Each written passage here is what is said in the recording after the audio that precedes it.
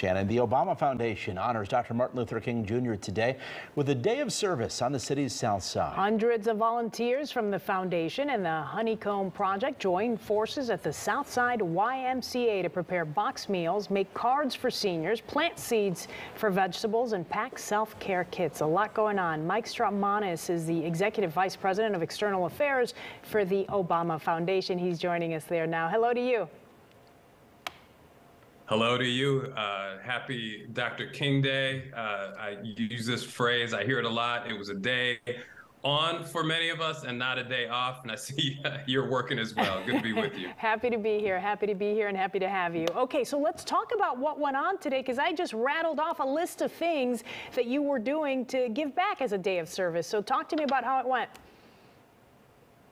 It was just a joy. You know, it's been 2 years since we've been able to come together this way. You know, it wasn't safe, obviously, for a couple of years, so we put it on a hiatus, but we brought together at our partners, the Southside YMCA, which will be right across the street from the Obama Center, organized by the Honeycomb Project, which is an organization that allows families from all over the city to volunteer.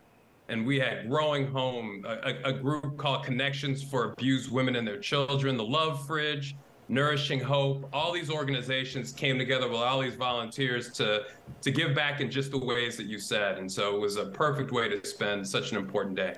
Mike, not just on this day, but all year long, how does the Obama Foundation pick and choose the projects it wants to get involved with? Well, we try to spread the love. And so there are so many different organizations all across the city that are doing work to help each other.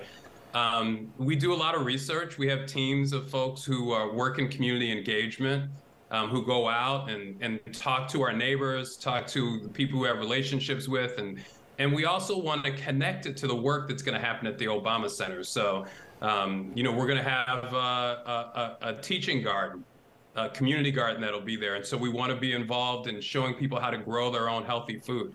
We're going to have a branch of the Chicago Public Library there. So we like to work with organizations that are dealing with literacy. And of course, those organizations that are helping support young leaders, whether it's through the work of the My Brother's Keeper Alliance or with young ladies through Girls Opportunity or even more. And then finally, we have a lot of great schools, including the Hyde Park Academy High School. It's right across the street from the center.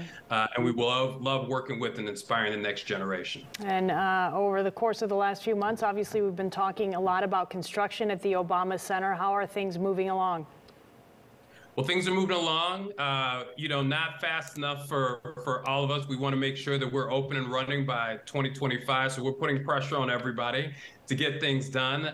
This is the first major construction project that I've been involved in. And just to see the massive numbers of workers that are there has been impressive. But everybody that I've spoken to who has done construction has said this is the most diverse construction project that they've ever seen. Not just the workforce, which is incredibly diverse, but also the businesses as well. And on such a complicated piece of business, I think it's one of those opportunities to really demonstrate that diversity is a strength. And we love that we have people who are going to be able to drive by the Obama Center.